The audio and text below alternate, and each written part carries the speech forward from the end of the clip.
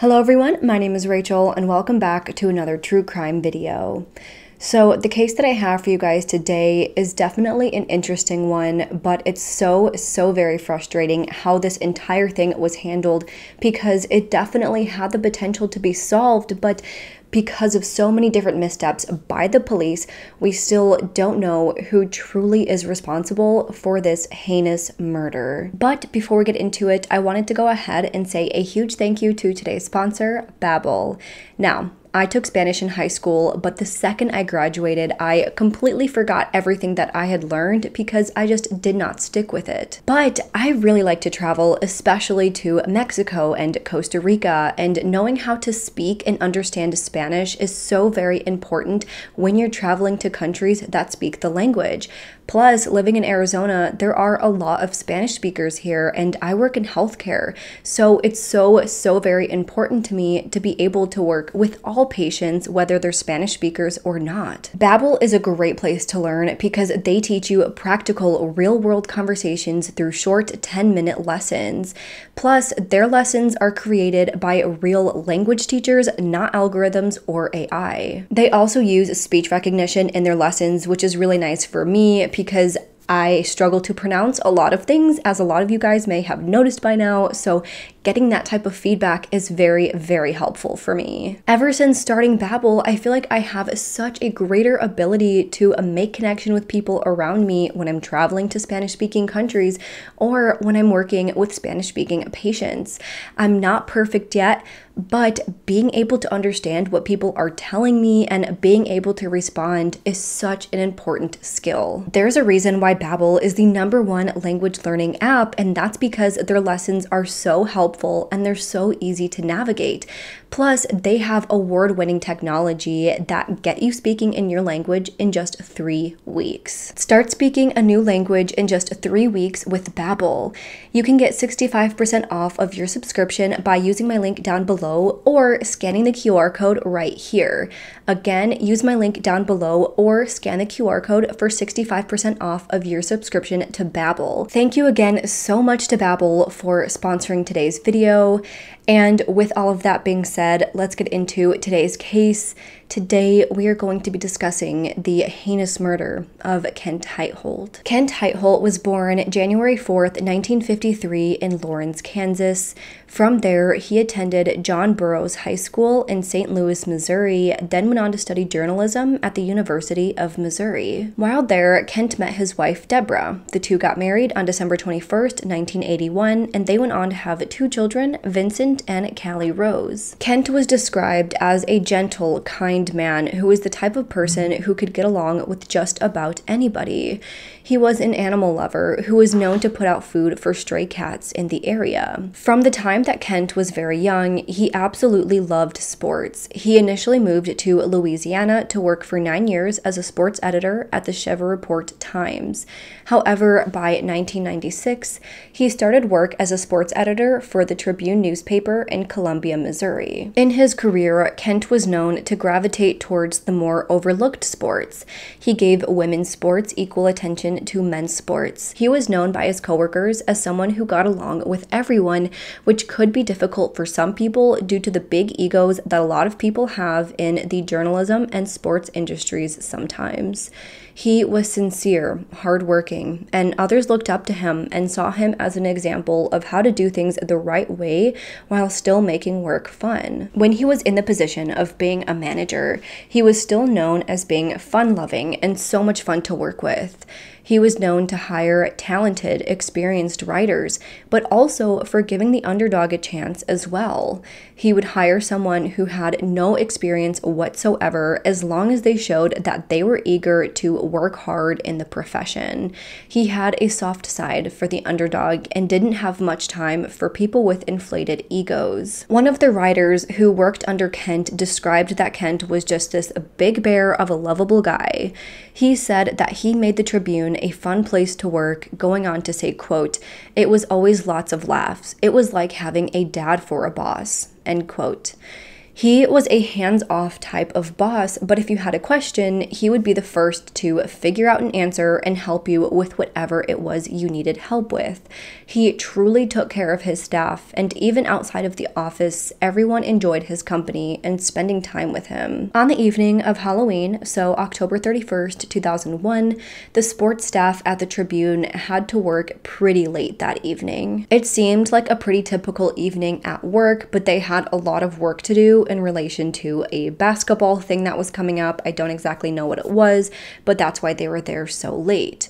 Throughout the entire evening, Kent had been chatting with his coworker, Michael Boyd. The two had been chatting pretty much all throughout the entire evening, and according to Michael, nothing seemed to be out of the ordinary for Kent. He said that the two had very pleasant conversations all throughout their work shift, as they always had.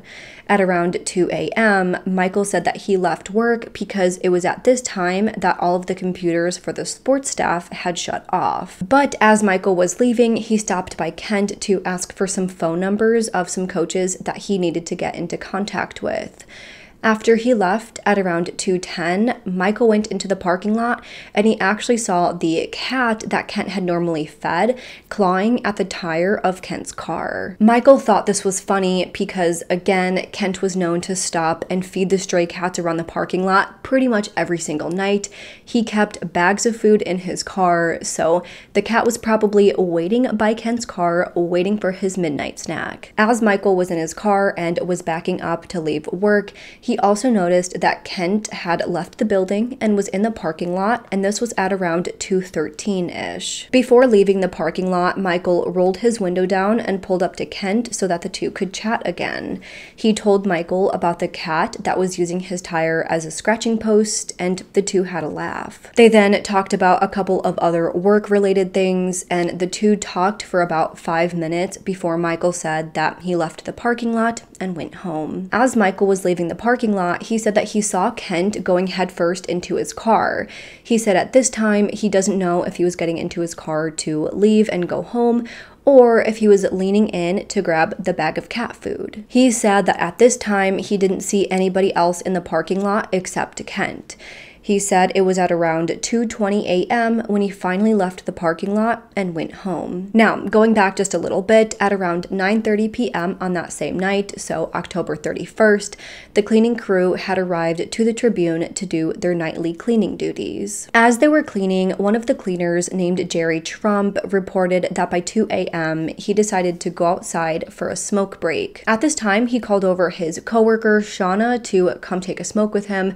This was something that they normally did. It was pretty much in their routine to take their smoke breaks together. So, as he was finishing up cleaning a urinal, he told Shauna to go outside before him and just wait for him, that he would be outside to smoke with her in just a minute. However, only about 2 to 3 minutes after this, Shauna returned back inside to talk to Jerry.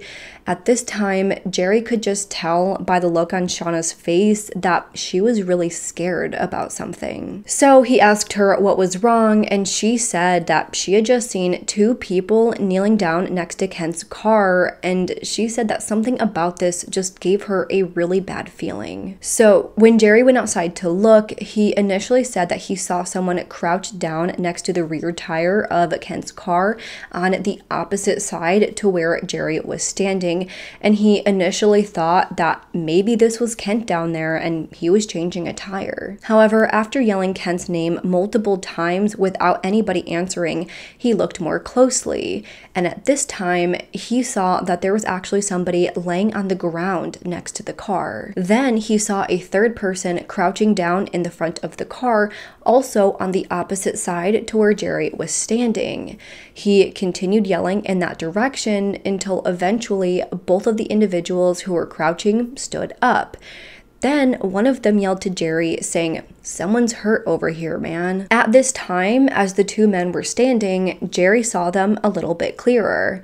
They were both white men, with the one that was initially crouched behind the rear wheel being taller than the other man, so the one that was at the front of the car. He noticed that the man who was crouching down at the rear tire of the car looked to be about in his 20s. He had a stocky build and he was wearing a baseball cap, and it looked like he had blonde hair. At this time, Jerry feared for both his and Shauna's safety, so he went back inside.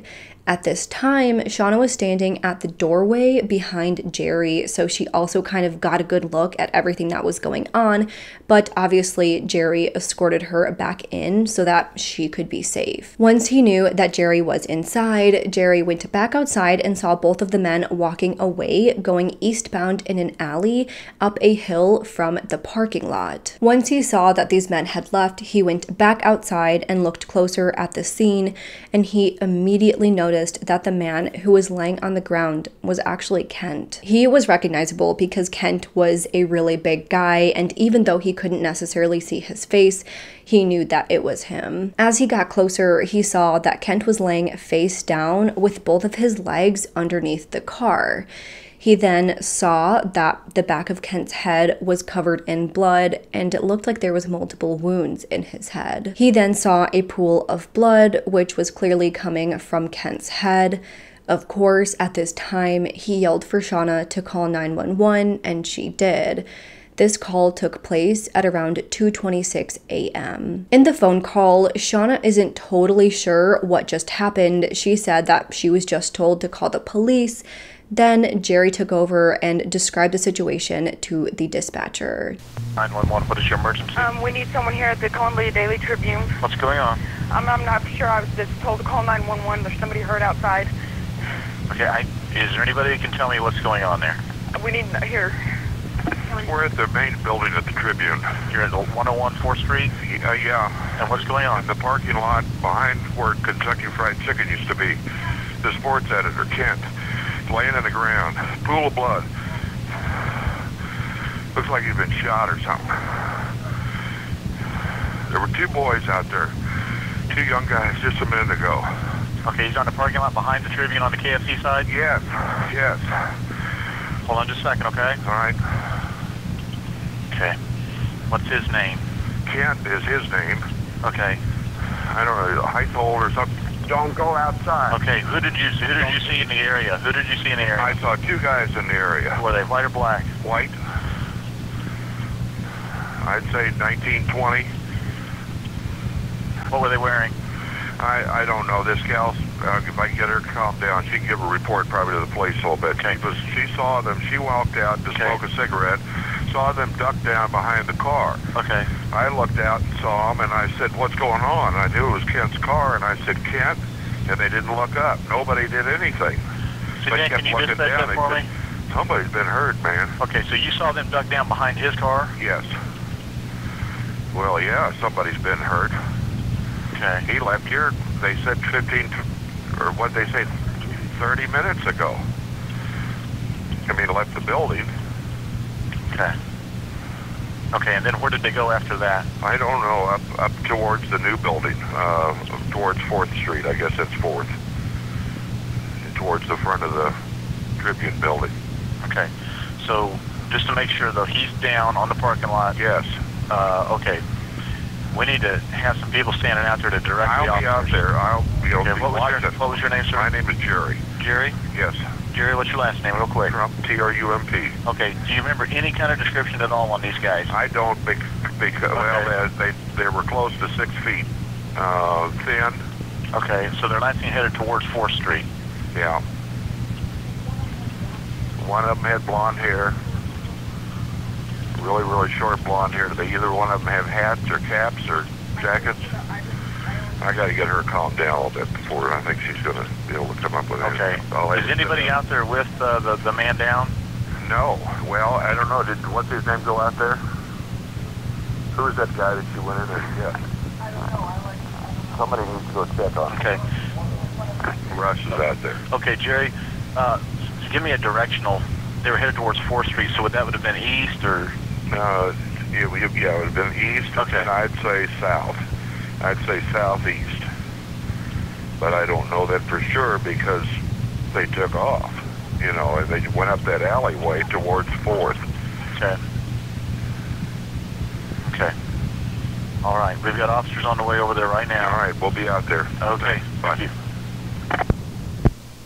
After this, Jerry went up to the sports section of the office where people were still working to let them know what had just happened. At this point, 2 employees literally jolted up and they started sprinting over to the parking lot to try and help Kent. But at that time, they checked his pulse and they realized that he had been killed. When police arrived on scene, they found that there was a large amount of blood surrounding Kent's body, as well as blood spatter and smears all around. Next to Kent's body, they found a belt buckle laying on the ground near his head, which appeared to have been Kent's belt buckle. They also noticed that there were red marks around Kent's neck, which appeared to be ligature marks. Then, when they inspected his body and his clothes, they found that there was a large amount of blood on his pants, and the way that it was on his pants, it showed that he had been kneeling down at some point. They found several basketball schedules, a lens from a pair of glasses, and a cell phone all scattered around Kent's car. Then they found a pile of cat food near Kent's car. Police had also found several fingerprints and blood smears all around Kent's car. However, upon examination, police found that most of these fingerprints either belonged to Kent himself or they were unusable and not able to be tested to see if they matched anybody. However, they did find multiple latex prints from an unknown individual inside of the car, so it showed that someone who went through his car was wearing latex gloves. Then, when they investigated the blood found at the scene as well as on his clothes, they realized that all of the blood belonged to Kent, so there was no unknown individuals that could lead them anywhere. All of the blood was his. They also found shoe prints in the blood around the scene as well. Upon autopsy examination, they found that Kent had been brutally attacked. He had been struck in the head from behind with a blunt object 11 times. They found that his hands had also been covered in multiple wounds as well, which was thought to have been from him trying to cover his head to protect himself from the attack. Then they found that he had been strangled with his own belt until the leather snapped and the belt buckle fell off. However, the actual belt itself has never been found. They said that even though Kent had been hit multiple times in the head with a blunt object, his actual cause of death was strangulation. They also found that there was DNA under Kent's fingernails as well as a strand of hair in his hand, but none of this seemed to lead investigators in any direction. For 2 years, investigators tried speaking with whatever witnesses they could get information from and try to gather any information that they could, but the case just stood still with absolutely no leads. All they found out was what I discussed earlier about the 2 witnesses that saw these 2 men near Kent's car right after he was murdered, so they didn't really have a description, they didn't have DNA, they didn't have any leads that could lead them anywhere. By February of 2003, the FBI did get involved and they started re-interviewing witnesses. Shanna was re-interviewed and she was able to come up with a composite sketch from one of the men that she saw that night. She described the individual near the rear tire as having a rectangular head that was longer than average, a square chin that was wider than average, eyes that were closer together than average, a nose that was narrow at the base, small lips that were wider than average, ears that protruded outwards at the tops but with earlobes that were close set to his head, and blonde hair that was combed forward and flipped up in the front. Of course, this sketch was released to the public for anybody to see if they could identify who this man was. Then, by March 10th of 2004, a witness came forward saying that they actually knew exactly who was responsible for the murder. This witness said that a 17-year-old teenager named Charles Erickson was telling people around him that he had a dream about the case after seeing an article about it it in the newspaper. This witness said that Charles had brought this up to a mutual friend, saying that he was worried about what he had dreamt about, saying that he couldn't remember exactly what happened, but he was a little bit worried that he may have been involved with this crime. But the friend said that there was no way that he could have been involved. It was just a dream, so this fear was set aside for a while. However, once the composite sketch came out, Charles was worried that it looked just like him. So he went to his friends Nick Gilpin and Art Figueroa. He told them about the dream and how he was worried that he may have been involved, and he said that he looked like the sketch, but he couldn't remember anything. These two witnesses thought that this story was weird enough for them to go ahead and call the police and report what they had just learned. So Nick Gilpin went into the station for questioning, and he told police that Charles admitted to him that he and another 17-year-old, Ryan Ferguson, had strangled Kent to death. So immediately, police found Charles and they took him in for questioning as well. At the beginning of the interview, he said that everything was so foggy and that he could not remember a lot, and he even said that he could be making everything up. But the longer he sat in that interrogation room without providing police with answers, the more antsy and pushy police got. They continued asking him questions and doing everything that they could to get him to admit to everything that he allegedly did. So, I'm going to summarize everything that was said over the course of multiple interviews. I will include clips of these interviews if I can in just a few minutes, and I will also summarize everything that people think was wrong with these interrogations. So, Charles said that on the night of October 31st, 2001, he and Ryan had been at a nearby nightclub called By George in Columbia, Missouri, and they had run out of money. Normally, the two of them would go to Ryan's sister if they ran out of money or if they needed money, but that night she was refusing to give them any money. So Charles and Ryan decided to leave, and they thought of the plan to find somebody to rob. Charles said that Ryan had grabbed a tire tool from the trunk of his car, and then they walked over to the Tribune where they saw Kent. At this time, he said that Ryan told Charles to go over to Kent and hit him in the head. So he did, and Kent screamed, but he didn't fall down. He was still staggering. Charles also noted that after he initially hit Kent with the tire tool, that he might have thrown up. Then Charles said that Ryan wanted to make sure that Kent was actually dead, so Ryan is the one that knocked Kent down to the ground and then strangled Kent until he made sure that he was actually dead. He said that they did see a cleaning lady at the doorway before she ran back inside. Then Charles said that he saw Ryan go through Kent's car and then it took something before the two of them left. As they were leaving, Charles said that they bumped into another man named Dallas Mallory. When they saw him, Charles said that Ryan told him that they had just beat down a guy. Charles said that he later spoke with Ryan about the incident, and Ryan said that he had always wanted to kill somebody anyways. Then, a few years after the incident, Charles said that he tried talking to Ryan about the murder again, but this time, Ryan told Charles that if he ever told anybody about the murder, that Ryan would kill him. Now, throughout these interviews, police asked Charles several questions that he just could not remember. One example was when police asked Charles what Ryan used to strangle Kent, and Charles said that he couldn't remember. He said that maybe it was a shirt, or maybe it was a bungee cord, but police ended up telling him that it was neither of these. They said that he was strangled with his own belt, and Charles said that he actually did not remember that happening. Charles also told the police that he believed that Kent was hit one time on his head with the tire tool, but investigators told him that he was actually hit 11 times. He also said that he could not remember the route that Ryan and him took after the murder. Then police took Charles to the murder scene to try and jog his memory of what happened, since again, He said that it was foggy and he was having trouble remembering things. This is something that sometimes will happen. They'll bring the perpetrator back to the scene of the crime to see if it jogs their memory, see if they can remember anything, or for the perpetrator to lead them to where it happened.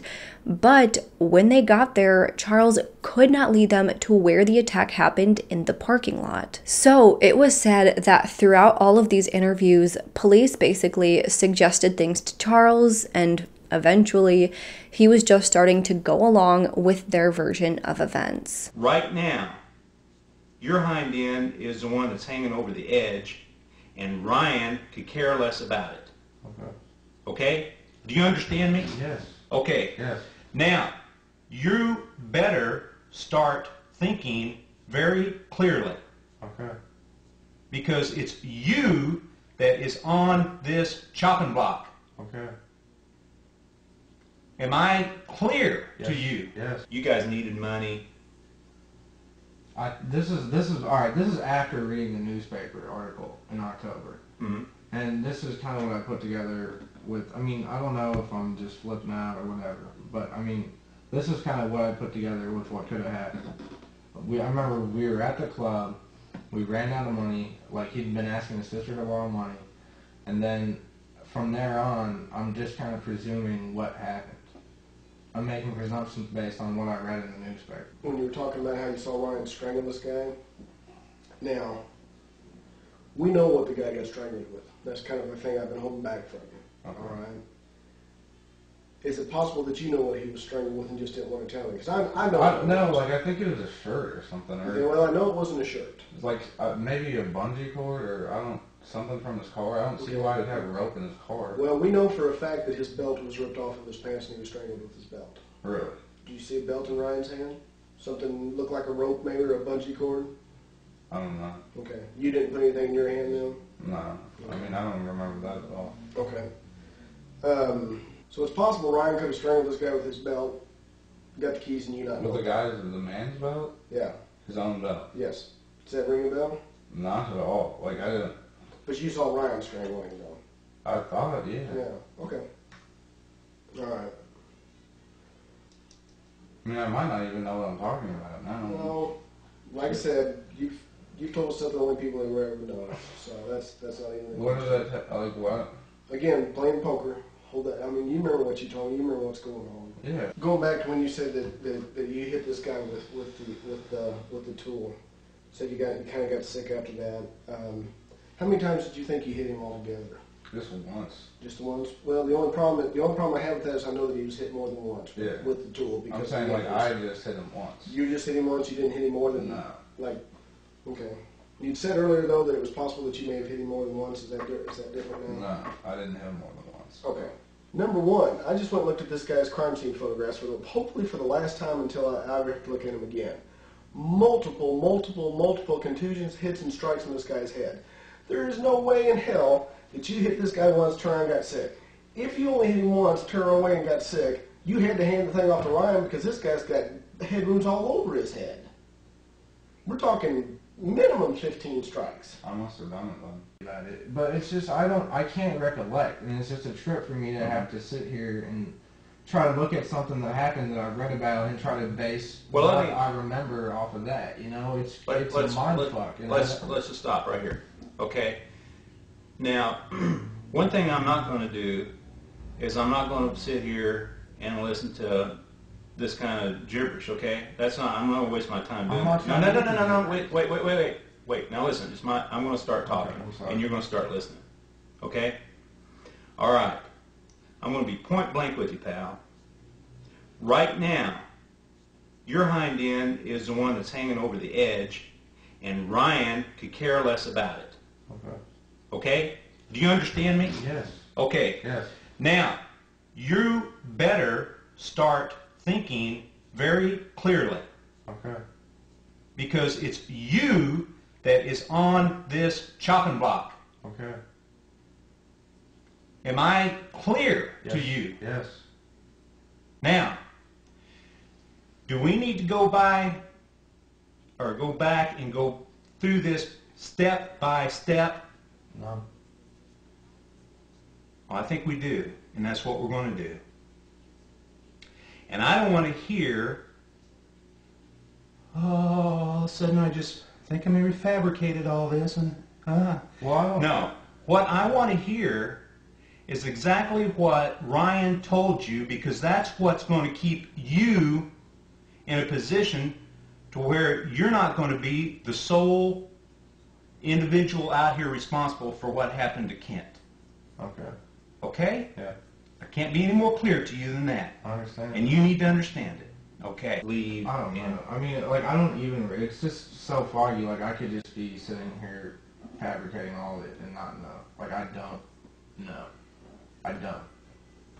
For all I know, I could have just flipped out, man. I don't know. I've explained to you already that it is essential that you remember every detail the best you can.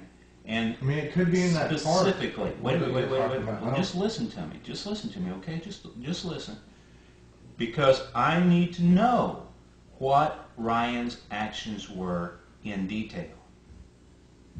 I need to know what your actions were. I don't know what they were in But detail. I need to know I don't Ryan's also. Okay, well, you have to ask me specifically, because Okay. there's a lot that I do not remember. Okay, well, I'm sure there is. Now, Can you tell me exactly where this happened? yes, we're going to go right up to the parking lot. Here's the parking lot. Now, some things may have changed a little bit. Of course, there's a lot of vehicles in the parking area. But you see where this Jeep is at right up here? This kind of a beige colored Jeep with a black roof. That is the parking spot where Mr. Heitholt had his car parked. Looking at this area, does this look familiar to you? And the door being right here, loading dock area. I mean, I don't remember most of what happened when it came down to it. Like, I don't. So going off of this, police took Ryan Ferguson in and they questioned him about what happened. He told police that about 3 weeks before they brought Ryan in for questioning, Charles had told him about the dream that he had about them killing Kent. He went on to say that the night in question, he was at By George at the club the entire night. But he said that after the club closed, they spoke with Ryan's sister. He said that he actually didn't run out of money that night, nor did he ask his sister to borrow any money. After this, he said that him and Charles had left the bar and Ryan drove Charles home. He said that he had absolutely nothing to do with the murder. So, after this, police went ahead and questioned the various witnesses that Charles had brought up. First, they questioned Dallas Malroy. Remember, Charles said that they ran into this man after killing Kent that night. So, Dallas actually told police that he did not see or talk to either man that night. However, police thought that Dallas was not telling the truth, that maybe he just didn't want to get himself in trouble for not reporting a murder, so they administered a voice stress test to see if he was lying, and they thought that based on the results of this test, that he was being deceptive. So, they asked him again, and he continued to say that he did not remember seeing either Charles or Ryan that night. Now, as we know, these types of lie detection tests are not the most reliable. In fact, a voice stress test is even less reliable than a polygraph test, so take all of this with a grain of salt. Then Dallas came out to say that police tried coercing him into making a statement. He said that when he told police that he had not seen Charles or Ryan that night, that police started yelling at him and getting agitated with him and telling him that if he didn't tell them the truth, that he was going to be the one who was charged with murder. Then police spoke with another woman named Megan Arthur. She told police about what they had spoken about on the night of October 31st, 2003, so 2 years after the murder. At this time, she reportedly said that Ryan had been drunk and high on something uppity like cocaine. She said that Ryan told her that Charles was trying to get him to turn themselves in for Kent's murder. She said that Ryan told her that him and Charles did do something stupid, but that he didn't want to turn himself in for it. She said that the conversation started making her scared and upset. And when Ryan noticed this, he said, "Megan, calm down. I was just kidding." However, in later interviews with Megan conducted by different authorities, Megan denied ever saying that Ryan was drunk or high that night. She denied saying that Ryan made her scared that night. She denied saying that he was uppity. She said that Ryan had had 3 beers at most that night, and he was actually very laid back and calm, not jittery or uppity on drugs. She said that what actually had happened was that she overheard Ryan talking to somebody else about how Charles was trying to get him to turn himself in for a crime. But she said that Ryan seemed genuinely confused as to what Charles was trying to get him to turn himself in for. Then another witness came forward to police saying that he also had concerning information about the murder. This witness, Richard Walker, said that Ryan had told him that after going to a bar one night, that him and Charles decided to rob and kill somebody. He said that he was told that they had hit Kent in the head with a tire tool, but that, Ryan kept telling Charles that Kent wasn't hurt that bad and that he didn't think that they killed him. But he said that Charles and Ryan stopped being friends because Charles kept asking Ryan all of these questions, so he didn't want to answer them, so they stopped talking. Then police once again questioned the cleaner at the Tribune that night, Jerry Trump, and they asked him if he was able to identify the men that he saw that night. As we know from the 911 call, he could not provide any description of what these men looked like. At some point, Jerry went to jail for an unrelated crime after Kent's murder. But he said that while he was in jail, his wife Barbara had brought him a newspaper with a story about Ryan and Charles, and he said that suddenly, after seeing this picture, he remembered that these were the men that he saw that night. So now going back a little bit, after the initial interview with Richard, police interviewed him for a second time, and they said that he gave the exact same information the second time that he provided in the first interview. However, Richard would later say that he also did not make the statements that police are claiming he made.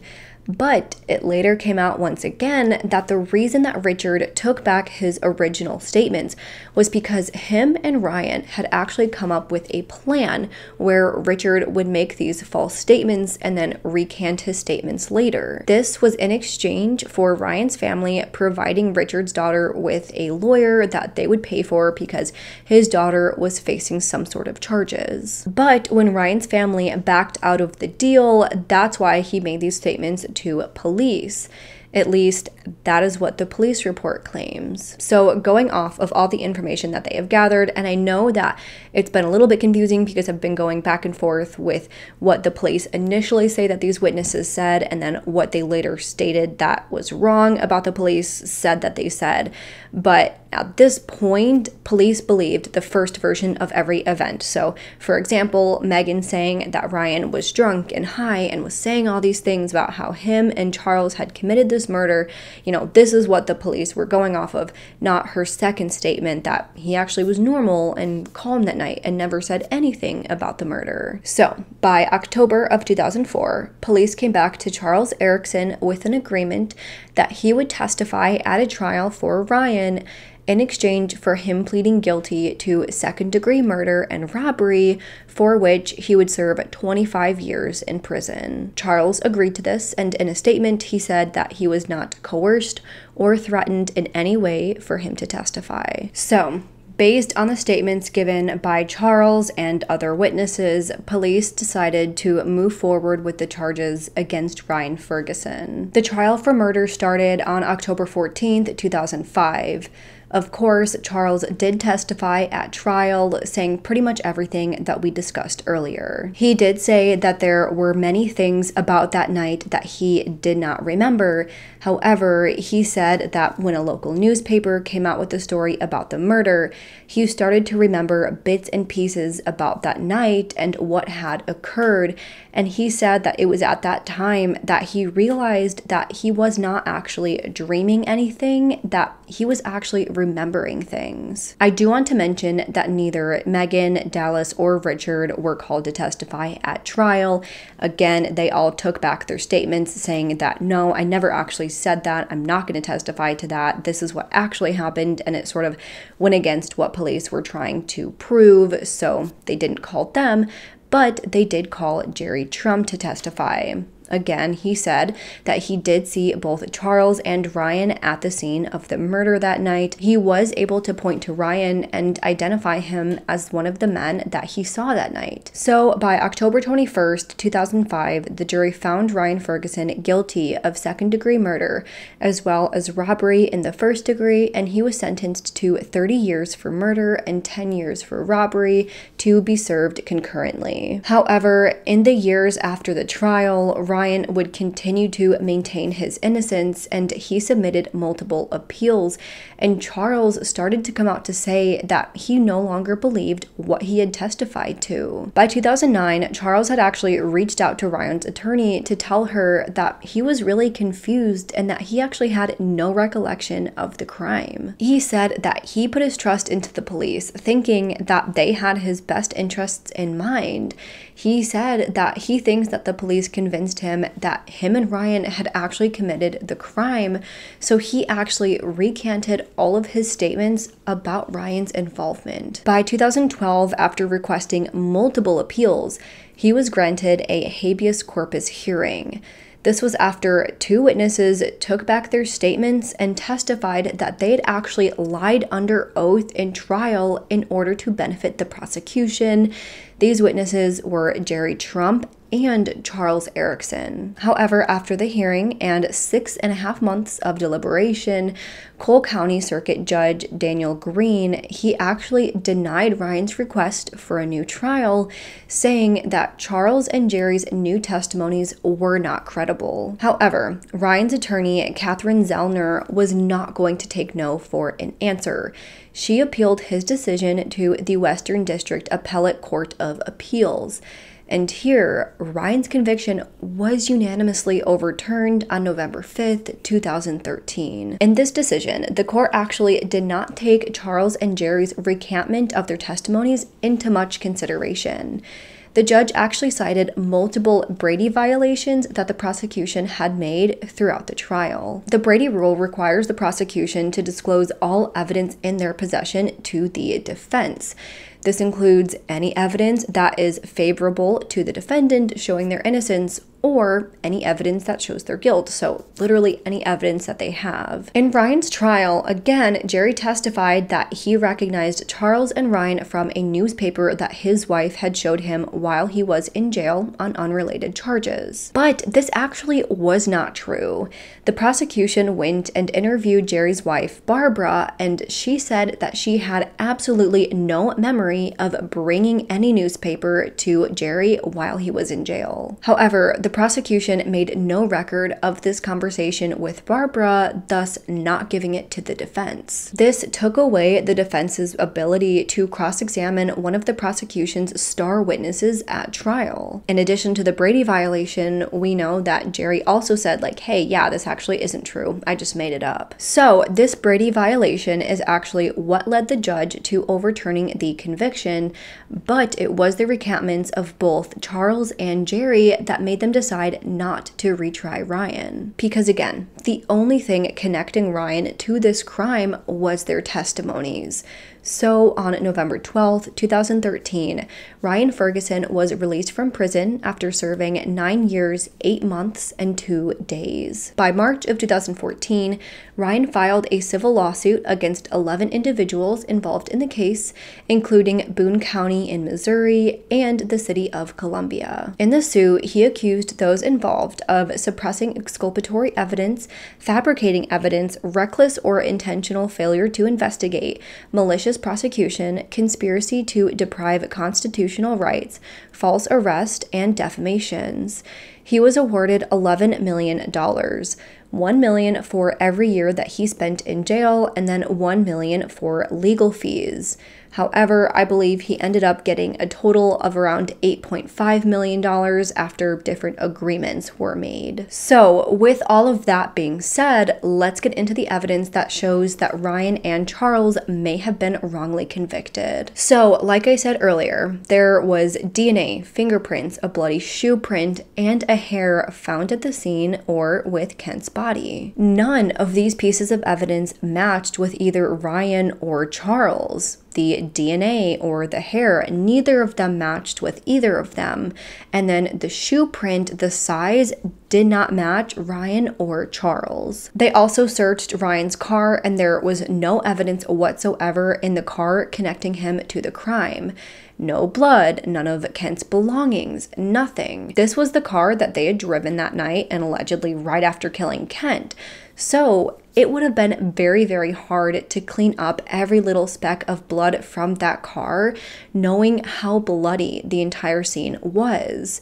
They had also searched Charles's home and they didn't find anything there either. Then there was further evidence that went against the timeline of when it's thought that Kent was murdered. So now going back just a little bit. Charles Erickson and Ryan Ferguson were childhood friends, but they started to drift apart once they entered high school. However, the two old friends ran into each other at a mutual friend's Halloween gathering in 2001.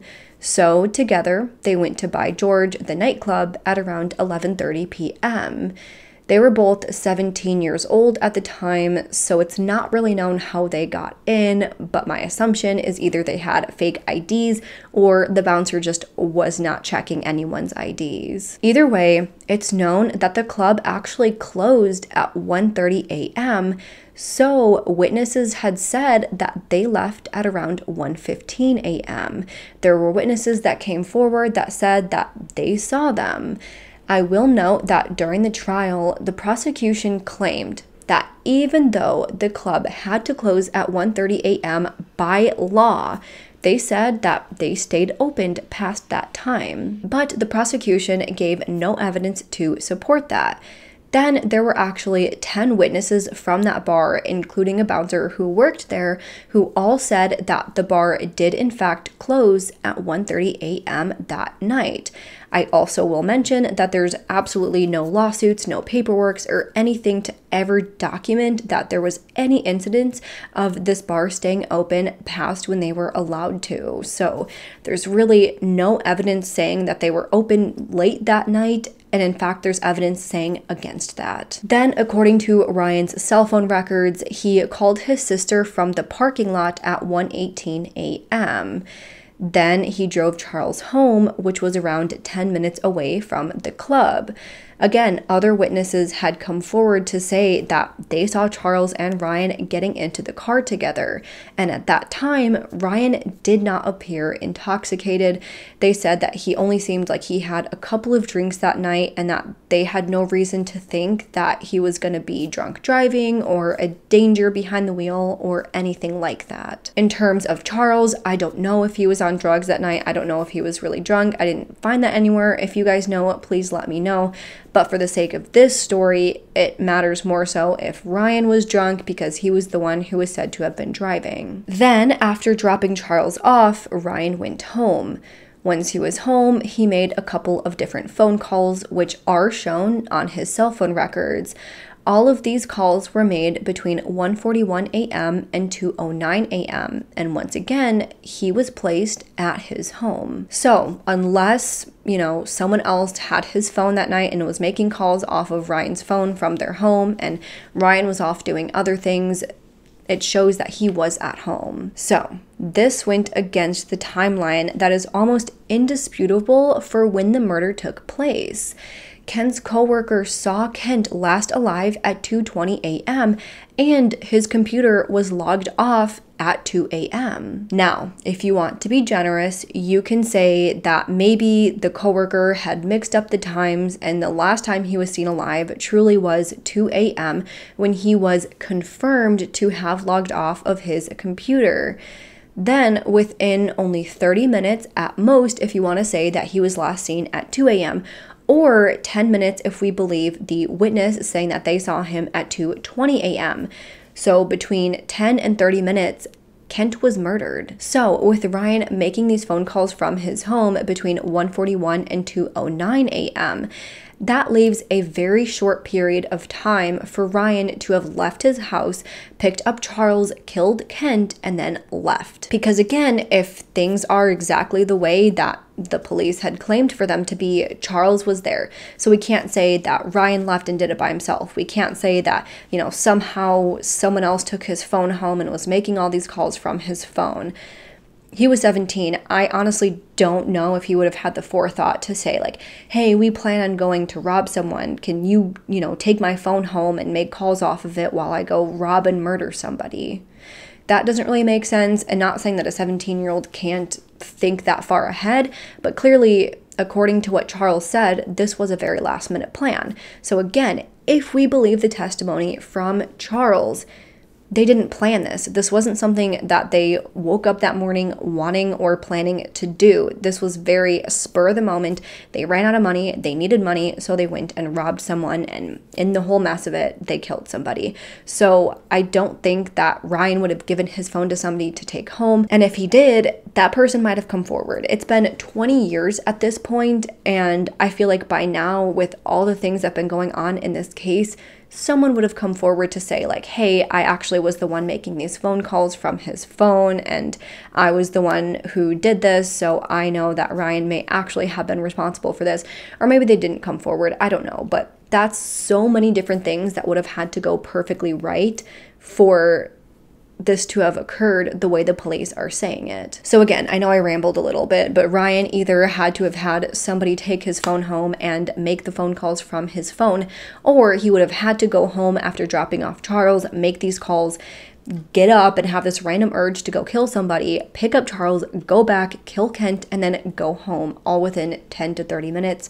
That just does not seem reasonable. Then, in addition to this, Shauna actually came forward to police to say that Charles and Ryan are actually not the men that she saw in the parking lot that night. And again, we know about Dallas saying that he never spoke to either of them that night. So, knowing all of this, it all shows that neither Ryan or Charles are involved, and many people believe that Ryan was wrongly prosecuted and that Charles is still sitting in jail for a crime that he did not commit. It's just crazy to me that all of these people came out and said that, hey, police wrote this down, but this is actually what I said. That reminds me a lot of another case that I covered recently, the Daniel Robinson case, where his dad, at least, and a couple of other people said that, hey, I didn't actually say that. They just wrote down that I said that, but I don't remember saying that exact thing verbatim. So we know that there's multiple cases that this has happened. So I wouldn't put it past it to have happened in this case, because it's kind of unreasonable to think that all of these people came together and said, hey, like, I know we all just confessed, or I know we all just, put Ryan at the crime scene, and I know we all said that he was, trying to confess to a murder, but let's all just take back those statements later and, make police look like idiots or something. I don't know. Like, I do think that police may have twisted their words, because so many people coming forward with the same thing, that has to have some weight to it. But either way, Charles had submitted multiple appeals, and as recently as June of 2020, all of them have been denied. It's much harder for him to get this murder conviction appealed since he did plead guilty. However, Charles is set to be released on parole in January of next year. He has come out to say that his guilty plea was due to aggressive, coercive police tactics. Ryan actually went on to say, quote, "There are more innocent people in prison, including Erickson. I know that he was used and manipulated, and I kind of feel sorry for the guy. He needs help. He needs support. He doesn't belong in prison."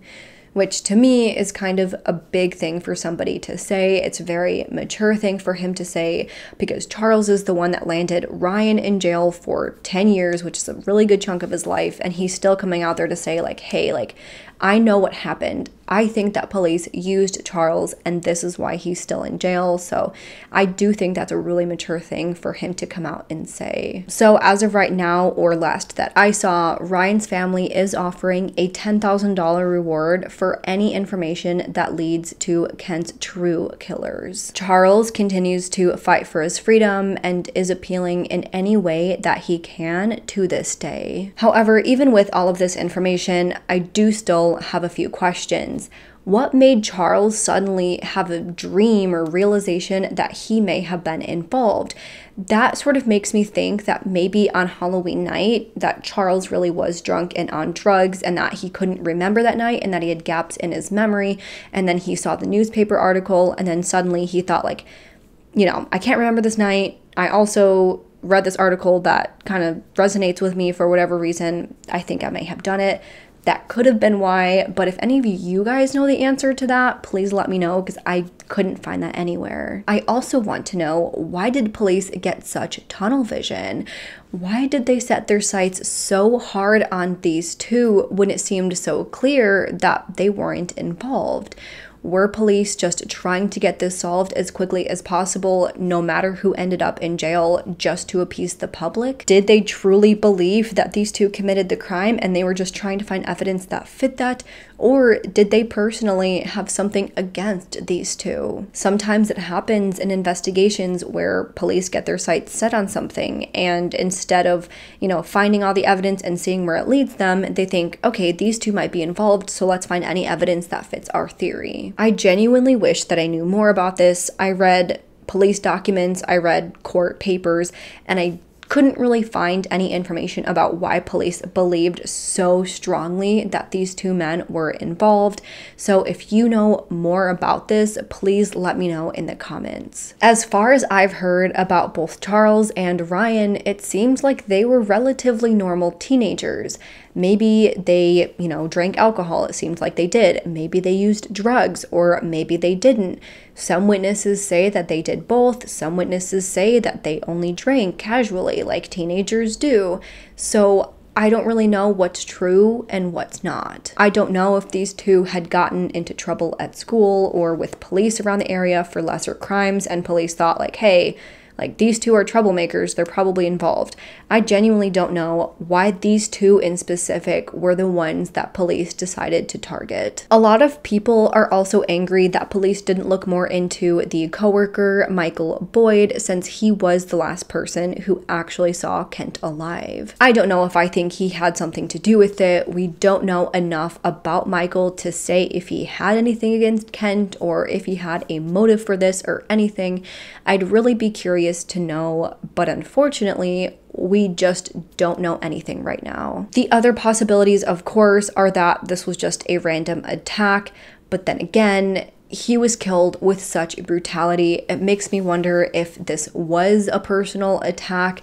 I don't really know. Clearly his car was robbed. Clearly someone went through his car, but I wonder if they thought that he had something.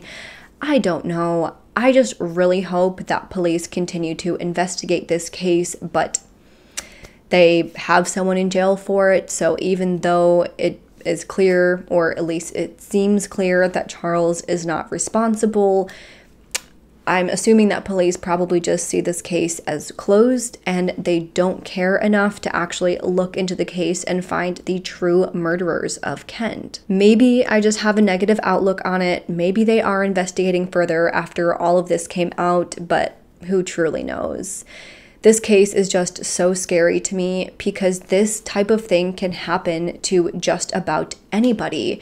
Anybody could be in the wrong place at the wrong time and get caught up in something like this. If Ryan and Charles truly are innocent, then the only thing that they went to jail for, as long as they have, is going out and having fun on their Halloween night. It literally could have been anyone. All you can do is just hope that the police in your area are the honest ones that just seek the truth rather than being the ones that just go out and want to look good to the public and will put anyone behind bars for any crime because they just want to show that, you know, they can solve crimes quickly. My heart goes out to Ryan and Charles if they truly are innocent, and I do think that there's a very good argument to say that they are.